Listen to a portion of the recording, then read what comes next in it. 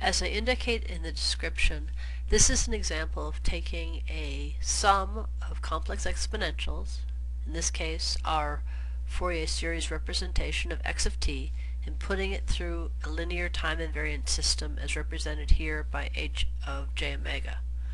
So what I want to do is define first what our system is. We have e to the j k pi over 5t. So omega naught is equal to pi over 5. And a sub k is equal to 1 over 2j raised to the k. And this is an infinite sum from minus infinity to infinity. If we look at our system here, it's either 2 or it's 0. So h of j omega is equal to either 2 or 0. It's 2 when omega is between minus pi over 2 and pi over 2. So absolute value of omega is less than pi over 2, and it's 0 otherwise. So now we look at our Fourier series. We have k times pi over 5. So when k is equal to 0, we have omega is equal to 0. When k is equal to 1, we have omega equal pi over 5. And k equal to 2, we have omega is equal to 2 pi over 5. And just one more, k equal to 3, omega is equal to 3 times pi over 5.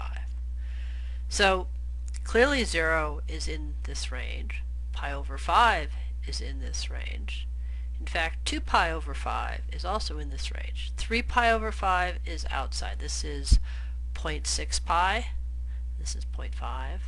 So the 3 pi over 5 is out here, so it gets multiplied by 0. The terms in the middle at 0, at, sorry about that, at pi over 5, and at 2 pi over 5, also at minus pi over 5, and at minus 2 pi over 5. Those terms all get multiplied by 2.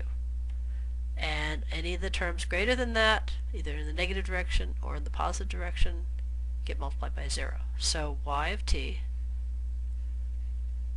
is going to equal the sum from k equal minus 2 to 2 of 2, the amplitude of the filter, times a sub k, 1 over 2j to the k, e to the j k pi over 5t. So the 2 and the 1 over 2j to the k is our b sub k.